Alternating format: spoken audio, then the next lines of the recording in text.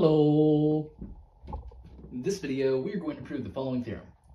Let x and y be real numbers where x is less than y.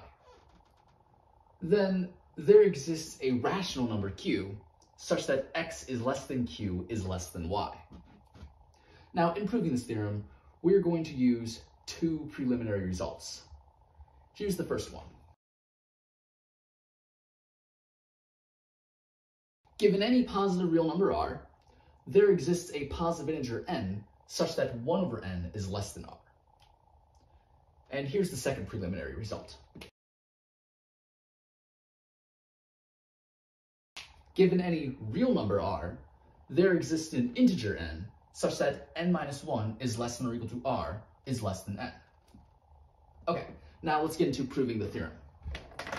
To start out, let's give ourselves two real numbers, x and y, where x is less than y. From here, our goal is to show that there is a rational number between x and y, but not equal to x or y. And to start out, since x is less than y, this tells us that y minus x is greater than 0. But then, we can apply lemma 1 to the real number y minus x.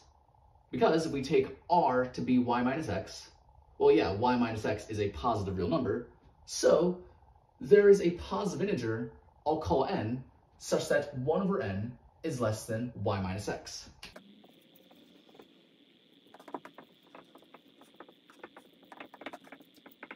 And then we can multiply the positive number n on both sides, and we get that 1 is less than ny minus nx. And then, adding nx on both sides, we get nx plus 1 is less than ny. And next, we're going to apply lemma 2 to nx. If we do that, well, we're going to take r to be nx.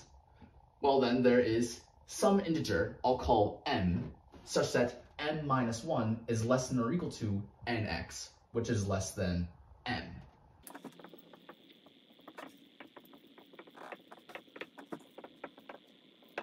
And then we see that nx is less than m.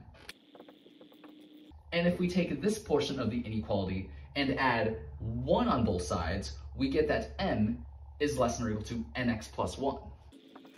And we know that nx plus 1 is less than ny. This portion of the inequality tells us that nx is less than m. And this portion of the inequality tells us that m is less than ny.